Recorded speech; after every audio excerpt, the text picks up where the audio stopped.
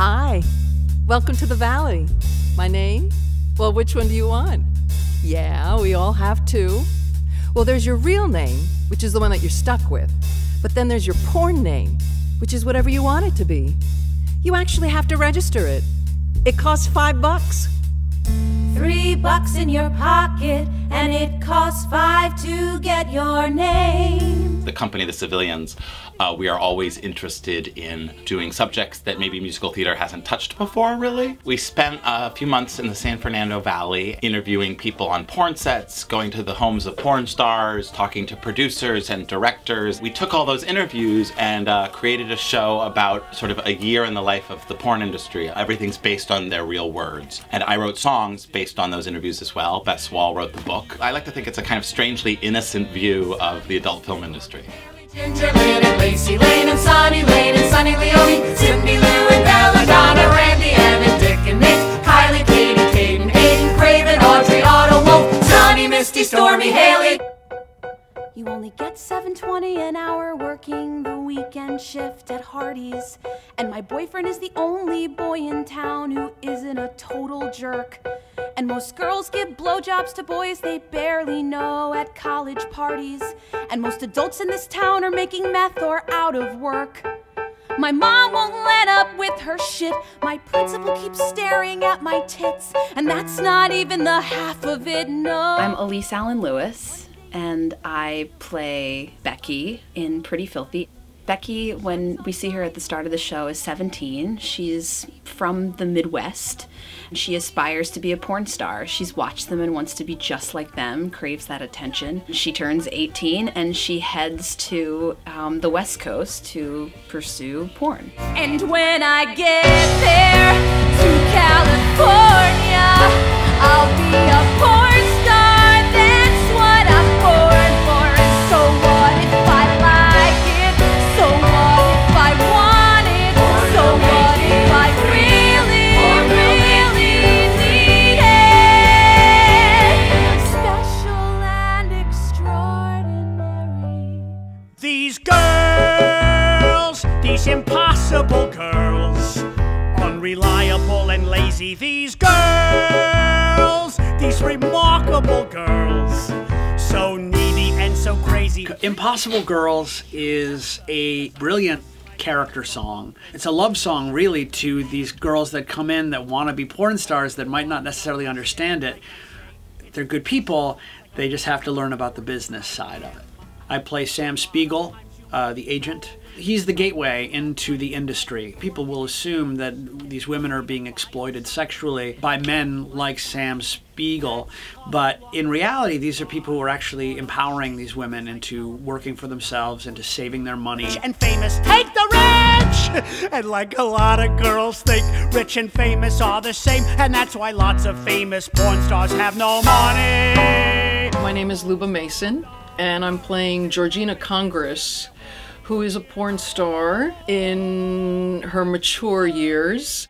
Remember back in the day when there was Bush?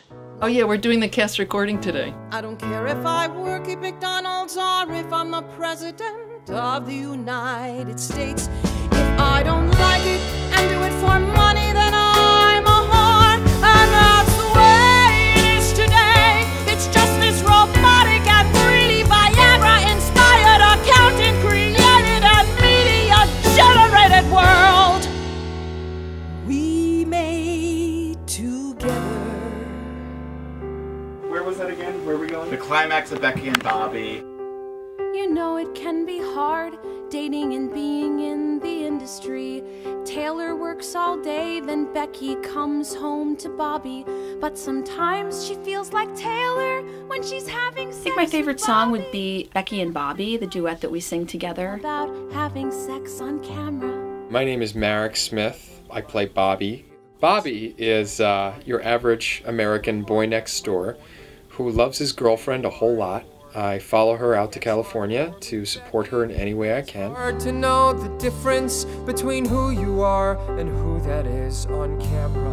And tell me if you say I love you, is it me or just the fantasy? And if you say to anybody. Which one is the fantasy? In the song, Becky and Bobby are kind of talking about Taylor and Dick, which are their porn personas. We're spending all day sleeping with other people as other people. And then we have to come home to each other at night. And then talking about the interaction between them as real people and their porn selves. How do we negotiate intimacy? Which one is the fantasy? Is what I'm doing during the day with other people, is that the fantasy? He is a nice guy, but Dick is more exciting. And if Dick performs with Taylor, what becomes of Becky and Bobby? And having sex after having sex all day is complicated. When I was younger, I really slept around. I loved to please women, to drive them really mad. It wasn't altruistic, it worked out in my favor. It's my hands down or hands up, hands in favorite moment of the show. Are we gonna talk about female ejaculation? Turns out we are. I was browsing and I found the sexuality section. Fredo, he loves women. He loves making people squirt and being proud of that. Is not an act of arrogance, it's an act of love. The dialogue line that isn't in the recording that I lead in with is that it's supposed to be fun. I mean, that's what porn is about. And then go, I just read this book all about the G-spot. Let's find it. So we're in the bathroom, laying on the floor. Where is it? Slowly trying for like 15 minutes more. Where is it? And then she just went, oh my God. She just squirted like crazy. I was like, oh my God. Oh my God, she was shaking. Let's try again. We live in a porn house. Performing something on stage and recording it, you've got to take your physical performance and shrink it down to put it into somebody's ear.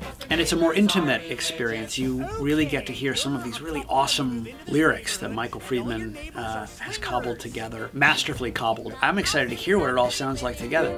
So we shoot girl scenes. So we shoot girl scenes and solo scenes and cheerleader scenes and interracial scenes. And when you look around, it's like a dream come true. People watching you, it feels like home. The actors especially have just been so willing to do anything, and also just willing to go there and give all of themselves to something in a very difficult show to perform, and they were every single one of them just spectacular to work with. You've got a little bit of everything, dirty, kind of jazzy, more ballady, traditional musical theater, and it's innovative, and it's about an industry that people don't know very much about. I think the music is amazing. I think the approach to the lyrics was my favorite. This is not a parody. We're not making fun of these people. These are real people. All of these characters in this show are so relatable, and to hear this real text, it's a thrill. And to watch the rest of my cast learn this real text from the interviews and bring their own spin to it was incredible, really. It was an incredible experience. We just are one big happy family doing this pretty filthy show. Our means, and that is the family we made, and that's how the bills get paid. That's how we play house and then go get laid. And if you squint your eyes and don't look back, and don't think too hard and let it go, just let it go. It feels like home. 'Cause we'll shoot anything, really anything, anything.